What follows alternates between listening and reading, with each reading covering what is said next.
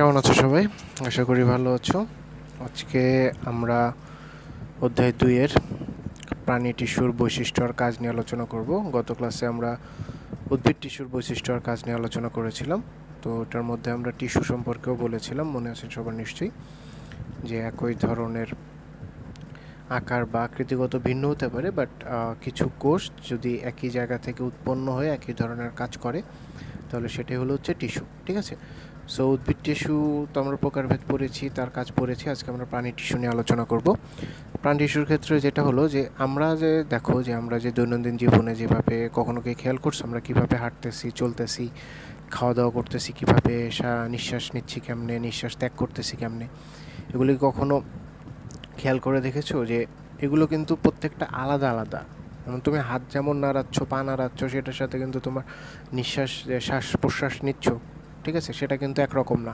আবার তুমি যেভাবে খাচ্ছ, সেভাবে যে হাঁটাচলা করতেছো, সেটাও কিন্তু একরকম না। সো সব কিছুর জন্য কিন্তু আলাদা আলাদা জিনিস আছে। যেমন মানুষ পা দিয়ে হাঁটে, তাই না? আমি চোখ দিয়ে হাঁটতে পারবো না, চোখ দিয়ে আমি দেখতে পারবো, পা দিয়ে হাঁটতে পারবো, তাই তো? সো পা দিয়ে হাঁটতেছি, হাত দিয়ে লিখতেছি, মুখ দিয়ে খাবার খাচ্ছি, দাঁত দিয়ে খাবার চিবাচ্ছি। হাত দিয়ে কি খাবার চিবানো সম্ভব? কখনোই না। সো প্রত্যেকটার জন্য কিন্তু আলাদা আলাদা কাজ আছে। সো প্রত্যেকটা অঙ্গের আলাদা আলাদা কাজ আছে। যেহেতু এখন এই প্রত্যেকটা অঙ্গের আলাদা আলাদা কাজ, আলাদা আলাদা, এবং এটার গঠনও আলাদা আলাদা, সো এই জিনিসগুলো প্রত্যেকটা আলাদা আলাদা টিস্যু দিয়ে তৈরি। আবার আমাদের শরীরের ভেতরের যে হাড়, মাংস, মস্তিষ্ক, এগুলো বিভিন্ন ধরনের আলাদা আলাদা কোষ দিয়ে তৈরি, এবং এদের কার্যপ্রণালীও, এদের গঠনও কিন্তু সম্পূর্ণই আলাদা। সো এই বহুকোষী প্রাণীর আমরা যেটা অলরেডি জানি যে অনেকগুলো কোষ যদি একটি নির্দিষ্ট পরিমাণ কাজ সম্পাদন করে তখনই তাদেরকে একসাথে টিস্যু বলা হয়। এখন এই কোষের উদ্দেশ্য এক, মানে কোষের কার্যপ্রণালী এক হলেও তাদের কিন্তু গঠন, আকার, আয়তন ভিন্ন হতে পারে, যেটা আমরা অলরেডি জানি। এখন এটা বেসিক্যালি ডিপেন্ড করতেছে টিস্যু আর কোষের কাজের ধরনের উপরে। এখন প্রাণীদেহ বেসিক্যালি 4 ধরনের টিস্যু দিয়ে গঠিত। ঠিক আছে? প্রাণীদেহের যে টিস্যুগুলো আছে সেগুলোকে 4 ভাগে ভাগ করা যায়। এই 4টা হলো হচ্ছে আবরণী টিস্যু, যোজক টিস্যু, পেশি টিস্যু আর স্নায়ু টিস্যু। ওকে? সো কোন 4টা? আবরণী টিস্যু, যোজক টিস্যু, পেশি টিস্যু এবং স্নায়ু টিস্যু। সো এখন আমরা এই 4টা টিস্যু নিয়ে আলোচনা করে আসো। প্রথমে যেটা হলো হচ্ছে আবরণী টিস্যু, বা এটার ইংরেজি নাম হলো হচ্ছে এপিথেলিয়াল টিস্যু। সো এপিথেলিয়াল টিস্যুটা কি? আবরণ টিস্যুর কি? আবরণ নাম শুনে নিশ্চয়ই বুঝতে পারতেছো যে এটা আবরণ যে জায়গাটা, সেটার যে টিস্যুগুলো আছে সেটাইগুলো হচ্ছে আবরণ টিস্যু, যে টিস্যুগুলো দেহের বিভিন্ন খোলা অংশ ঢেকে রাখতেছে এবং দেহের বিভিন্ন ভিতরের আবরণ তৈরি করতেছে, সেগুলোই হলো হচ্ছে আবরণী টিস্যু। এখানে দেখো স্ক্রিনে চিত্রে আবরণী টিস্যুর একটা চিত্র দেয়া আছে, ঠিক আছে? দুই ভিউতে দেখার জন্য, একটা উপরের দিক দিয়ে দেখতে কেমন লাগে আর একটা সাইড দিয়ে দেখতে আবরণ টিস্যুটাকে কেমন লাগে। সো আবরণ টিস্যু যেটা বললাম যে দেহের খোলা অংশটাকে ঢেকে রাখে আর দেহের ভিতরের আবরণ তৈরি করে। আমাদের ত্বকের বাইরের যে আবরণগুলো আছে, ঠিক আছে, ইভেন মুখ গহ্বরের ভেতরের, মুখের ভেতরের যে তালু আছে, ভিতরের যে আবরণগুলো আছে, সেগুলো সবগুলো আবরণ টিস্যু দিয়ে গঠিত।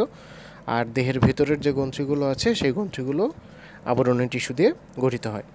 সো আবরণ টিস্যুর বৈশিষ্ট্যগুলো যদি আমরা দেখি, যে চিত্র দেখেই দেখতে পাচ্ছ যে আবরণ টিস্যুগুলো কিন্তু এক বা একাধিক স্তরে সাজানো থাকে, কয়েকটা লেয়ার থাকে, কয়েকটা লেয়ার দিয়ে আবরণ টিস্যুগুলো সাজানো থাকে। এই কোষগুলো একটা পাতলা ভিত্তি পর্দার উপরে সাজানো থাকে, একটা পর্দা থাকে, পাতলা পর্দায়, পর্দার উপর দিয়ে কোষগুলো লেয়ার বাই লেয়ার সাজানো থাকে। আর এই ধরনের টিস্যুতে বা কলাতে কোনো আন্তঃকোষীয় ধাত্র থাকে না, মানে দুইটা কোষের মাঝখানে কোনো ধাত্র নেই, ঠিক আছে, কোনো ম্যাট্রিক্স নেই। আর আবরণ টিস্যুর কাজটা হলো কি? আবরণ টিস্যুর কাজ হলো হচ্ছে দেহের ভিতরের এবং বাইরের কোষ অঙ্গাণুগুলোকে বাইরের আঘাত থেকে রক্ষা করে, ঠিক আছে? দেহের বাইরের যে অংশগুলো আছে আর ভিতরের যে অংশগুলো আছে সেগুলোকে বেসিক্যালি রক্ষা করা আবরণ টিস্যুর কাজ। পাকস্থলী আর অন্ত্রের আবরণী কলা যেটা, সেটা হলো হচ্ছে পাচক রস নিঃসরণ করে। ওকে, এরপরে যেটা আছে সেটা হলো হচ্ছে পেশি টিস্যু বা মাস্কিউলার টিস্যু। পেশি টিস্যুটা কি? যে আমাদের হাত এবং পায়ের, যে আমরা চাইলে পারে কিন্তু ইচ্ছা মতো হাত পা নিজেদের ইচ্ছা মতো নড়াচড়া করাইতে পারি, তাই না? আমরা যেভাবে চালাইতে চাই সেভাবেই চলে। আবার দেহের কোনো কোনো পেশি আছে যেগুলো আমরা ইচ্ছা মতো চালাইতে পারি না, যেমন আমাদের পাকস্থলীর যে পেশি আছে সেগুলো কিন্তু আমার ইচ্ছা মতো কিন্তু এটা চলবে না। সো এইটার থেকেই কিন্তু বোঝা যাচ্ছে যে পেশি টিস্যু দুই ধরনের, একটা হলো ঐচ্ছিক, আমি নিজের ইচ্ছায় যেটা চালাইতে পারতেছি, আর একটা হলো হচ্ছে অনৈচ্ছিক পেশি। ওকে, প্রথমে আসি ঐচ্ছিক পেশি নিয়ে। যে আমরা যখন কনুইটা বাঁকা করি বা পা যখন পেছনের দিকে ভাঁজ করি, ঠিক আছে, তো যেটা হয় যে একটা পেশি সংকুচিত হয়ে বাঁকা হয়ে যায়, ঠিক আছে, সংকুচিত হয়, আর আরেকটা নিচেরটা সংকুচিত হয় আর পেছনেরটা প্রসারিত হয়। এই সংকোচন প্রসারণের মাধ্যমে কিন্তু বিভিন্ন অঙ্গ সঞ্চালন আমরা করতে পারি। আর মানবদেহে ঐচ্ছিক পেশির সংখ্যা হলো সব থেকে বেশি। চিত্রে দেখতে পাচ্ছ ঐচ্ছিক পেশির একটা চিত্র দেওয়া আছে, ঠিক আছে। ঐচ্ছিক পেশির কোষগুলো এইভাবেই বিন্যস্ত থাকে। আর এই পেশিগুলো হলো হচ্ছে যেটা কাজ হলো মেইনলি এটা হাড়ের সাথে লেগে থেকে আমাদের অঙ্গ নড়াচড়া করতে সাহায্য করে, ঠিক আছে। আমাদের যে অঙ্গটা আছে সেই অঙ্গটা নড়াচড়া করতে ঐচ্ছিক পেশি সাহায্য করে। এরপরে যেটা আছে সেটা হলো হচ্ছে অনৈচ্ছিক পেশি। এখন ঐচ্ছিক পেশি কি আমরা ইচ্ছা মতো যেটা নড়াচড়া করাইতে পারি সেটা ঐচ্ছিক পেশি। সো অনৈচ্ছিক পেশি হলো যেটা আমরা ইচ্ছা মতো নড়াচড়া করতে পারতেছি না, যে পেশিগুলো। এখন এই অনৈচ্ছিক পেশির মধ্যে কি কি আছে? আমাদের যে খাদ্যনালীতে খাদ্য পরিবহন হয়, খাদ্যটা যখন আমরা মুখ দিয়ে গ্রহণ করি, মুখ দিয়ে গ্রহণ করার পরে এটা তো আমাদের খাদ্যনালী দিয়ে এটা পাকস্থলীতে পৌঁছায়। তো এটা কিন্তু যে পাকস্থলীতে পৌঁছাচ্ছে এটা কিন্তু আমাদের অন্ত্রের যে পেশি আছে সেই পেশিটার সংকোচন প্রসারণের উপরেই কিন্তু খাদ্যটা আমাদের পাকস্থলীতে পৌঁছাচ্ছে, তাই না? সো এই পেশিগুলোর উপরে কিন্তু আমাদের কোনো নিয়ন্ত্রণ নেই, ঠিক আছে। আমরা ইচ্ছা মতো সংকুচিত করতে পারতেছি না, প্রসারিতও করতে পারতেছি না।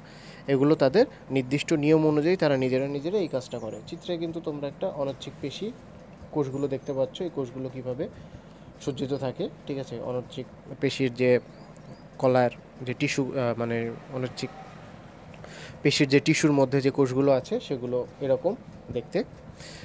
আর অনৈচ্ছিক পেশির মধ্যে হৃৎপেশি নামে আরেক ধরনের বেশি মানে বিশেষ আলাদা ধরনের একটা পেশি আছে। এটা হলো নিজেই কিন্তু পর্যায়ক্রমে সংকুচিত প্রসারিত হয়ে দেহের রক্ত সঞ্চালন করে, হার্ট যে পাম্প করে, ঠিক আছে। শুধুমাত্র হৃৎপিণ্ডটাই এই পেশি দ্বারা গঠিত।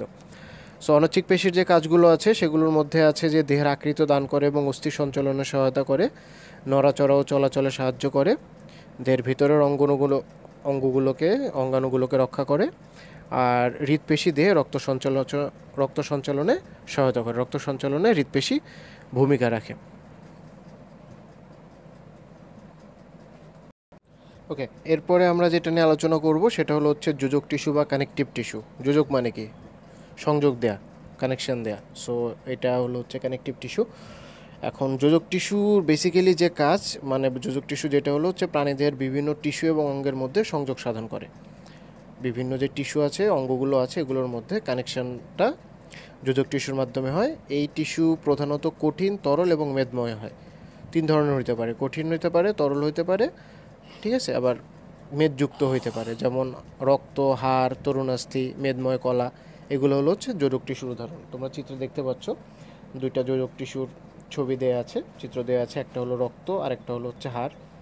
রক্তটা তরল, হাড়টা হলো কঠিন। এখন যোজক টিস্যুর কাজ কি? যোজক টিস্যু এক ধরনের যোজক টিস্যু এক ধরনের কাজ করে থাকে। যেটা হলো হচ্ছে হাড়ের ক্ষেত্রে যদি আমরা আসি, হাড়ের প্রধান উপাদান হলো হচ্ছে ক্যালসিয়াম। হাড় গঠনের প্রধান উপাদান ক্যালসিয়াম। হাড় যে যোজক টিস্যু, হাড়ের যে কাজটা আছে, হাড় যে কাজ করে সেটা হলো হচ্ছে দেহের কাঠামো গঠন করে, দেহের ভার বহন করে আর দৃঢ়তা প্রদান করে। পেশি বন্ধনী বা টেন্ডন পেশিকে হাড়ের সাথে যুক্ত করে। মেদকলা যেটা আছে, মেদ টিস্যু, সেটা হলো হচ্ছে স্নেহ পদার্থ সঞ্চিত রাখে। তারপরে তন্তুময় যোজক টিস্যু ফুসফুস এবং রক্তনালীর প্রাচীর সংকোচন প্রসারণে সহায়তা করে। তরুণাস্থি হাড়ের চেয়ে নরম এবং অন্যান্য টিস্যুর চেয়ে বেশি চাপ ও টান সহ্য করতে পারে। তরুণাস্থি মূলত হলো হচ্ছে একটা নরম ধরনের হাড়, যেটা হলো হচ্ছে চাকু দিয়ে কাটা যায়। এমনিতে যে আমাদের শরীরের যে হাড়গুলো আছে সেগুলো কিন্তু চাকু দিয়ে কাটা সম্ভব না, বাট তরুণাস্থিটা চাকু দিয়ে কাটা সম্ভব। তরুণাস্থিটা বেসিক্যালি মানুষের শরীরে পাওয়া যায় নাক এবং কানে, ঠিক আছে। কানের লতি এবং নাকের যে হাড়টা আছে সেটাই হলো হচ্ছে তরুণাস্থি। আর তরল যোজক কলার মধ্যে আছে রক্ত, যেটা হলো বিভিন্ন ধরনের দ্রব্য যেমন অক্সিজেন, খাদ্য, রেচন পদার্থ ইত্যাদি দেহের এক স্থান থেকে অন্য স্থানে পরিবহন করে। আর এছাড়াও রক্ত রোগ জীবাণুর আক্রমণ প্রতিরোধ করে, কারণ রক্তের মধ্যে যে রক্তকণিকা আছে, রক্তকণিকার মধ্যে 3 ধরনের রক্তকণিকা থাকে। এর মধ্যে হচ্ছে লিম্ফোসাইট নামে বা শ্বেত রক্তকণিকা নামে যে রক্তকণিকাটা আছে সেটা মূলত আমাদের শরীরে রোগ পরিবহন ক্ষমতা প্রদান করে। শরীরে কোনো রোগ জীবাণু প্রবেশ করলে সেটা এই শ্বেত রক্তকণিকা ধ্বংস করে দেয়। ঠিক আছে, রক্ত হলো তরল যোজক কলা। ওকে, এবার আমরা সর্বশেষ প্রাণী টিস্যু নিয়ে আলোচনা করব, সেটা হলো হচ্ছে স্নায়ু টিস্যু বা নার্ভ টিস্যু। এখন প্রাণী দেহে যে কলা, যে টিস্যুর মাধ্যমে আমরা উদ্দীপনায় সাড়া দিয়ে উপযুক্ত প্রতিবেদন সৃষ্টি করতেছে, সেটাই হলো হচ্ছে স্নায়ু টিস্যু বা নার্ভ টিস্যু। এখন স্নায়ু টিস্যুটা কি? যে আমাদের শরীরে যদি কোনো মশা কামড়ায় বা শরীরে যদি কোনো আঘাত লাগে, সেটা কি হয় যে আমরা কিন্তু টের পাই, তাই না? টের পেয়ে আমরা কিন্তু সেটার জন্য একটা উপযুক্ত প্রতিবেদন সৃষ্টি করি। ঠিক আছে, যেমন উপযুক্ত প্রতিবেদন কেমনে সৃষ্টি করি, যেমন ধরো, আচ্ছা এটা আমি একটু পরে বোঝাচ্ছি, আমি আগে স্নায়ু টিস্যুগুলোর বর্ণনাটা দিয়ে নিই। তো যেটা হলো হচ্ছে স্নায়ু টিস্যুর একক হলো হচ্ছে স্নায়ুকোষ বা নিউরন। মস্তিষ্ক অসংখ্য ধরনের স্নায়ুকোষ বা নিউরন দিয়ে তৈরি আছে। প্রত্যেকটা নিউরন 3টা অংশে বিভক্ত। চিত্র তোমরা দেখতেই পাচ্ছ, 3টা অংশ থাকে। একটা হলো হচ্ছে ডেনড্রন, একটা কোষদেহ, আর আরেকটা হলো হচ্ছে অ্যাক্সন। ঠিক আছে, তো এগুলো সম্পর্কে বিস্তারিত তোমরা পরবর্তী ক্লাসে জানবা। এখন আপাতত স্নায়ু টিস্যুর কাজটা জেনে রাখো, যে স্নায়ু টিস্যুর কাজটা হলো হচ্ছে কি, যে দেহের বিভিন্ন ইন্দ্রিয় এবং সংবেদন গ্রহণকারী অঙ্গ থেকে গৃহীত উদ্দীপনা মস্তিষ্কে প্রেরণ করে। যে আমাদের শরীরে যে বিভিন্ন ইন্দ্রিয় এবং সংবেদন গ্রহণকারী অঙ্গ আছে, সেখান থেকে যে উদ্দীপনাটা পাওয়া যাচ্ছে সেটা মস্তিষ্কে প্রেরণ করে। দেহের কার্যকর অংশে উদ্দীপনায় সাড়া দেয়, যেমন মশা কামড়ালে অনুভূতি মস্তিষ্কে পাঠানো হয়। ঠিক আছে, মস্তিষ্ক হাতকে কথা জানায়, তখন মশা মারার চেষ্টা করে। উদ্দীপনা বা ঘটনাকে স্মৃতিতে ধারণ করে। আমাদের যে বিভিন্ন মেমোরি থাকে, গুড মেমোরি, ব্যাড মেমোরি যেটা আছে, এটা হলো হচ্ছে আমাদের মেমোরিতে ধারণ করে, মস্তিষ্কে ধারণ করে, স্মৃতিতে। আর দেহের বিভিন্ন শরীরবৃত্তীয় কাজের মধ্যে সমন্বয় ঘটায়, যে শারীরবৃত্তীয় যে বিভিন্ন কাজ আছে এগুলোর মধ্যে তারা সমন্বয় ঘটায়। এখন স্নায়ু টিস্যুর যেটা বলতেছিলাম, যে উদাহরণ একটা দেওয়ার কথা, ধরো তোমার হাতে একটা মশা কামড়াচ্ছে, তুমি হঠাৎ করে তুমি মনে করো যে পড়ার টেবিলে বসে পড়তেছো, এখন মনে হলো তোমার হাতে কী যেন বসছে, কী যেন কামড় দিল, মানে তুমি একটু ব্যথা পাইলা। তখন কি হয়? প্রথমে তো যে তুমি হাতে যে কামড়টা খেয়েছো, কামড়টা খাওয়ার পরে হাতের থেকে স্নায়ুকোষের মাধ্যমে এই ঘটনাটা তোমার মস্তিষ্কে পৌঁছেছে। মস্তিষ্ক তখন চোখকে অর্ডার দিতেছে যে ওইখানে কী হয়েছে দেখো। চোখ তখন সেটা দেখতেছে, চোখ দেখে আবার সে মস্তিষ্কে মানে রিটার্ন খবর পাঠাচ্ছে যে ওইখানে একটা মশা বসছে। তো মস্তিষ্ক তখন স্নায়ু টিস্যুর মাধ্যমে যেটা করতেছে, হাতকে অর্ডার দিতেছে যে মশাটাকে মারো। ঠিক আছে, মশাটাকে মারার জন্য আরেক হাত দিয়ে যখন তুমি মশাটা মারলা, ঠিক আছে, মশাটা, এই যে পুরো কার্যকলাপটা, এটা টোটালি কিন্তু স্নায়ুকোষের মাধ্যমে সম্পাদন হচ্ছে। সো আজকের ক্লাস এখানে শেষ। আশা করি কোনো সমস্যা নেই। তারপর যদি কোনো সমস্যা থাকে অবশ্যই আমাকে জানাবা। ঠিক আছে, ভালো থাকো সবাই, আল্লাহ হাফেজ।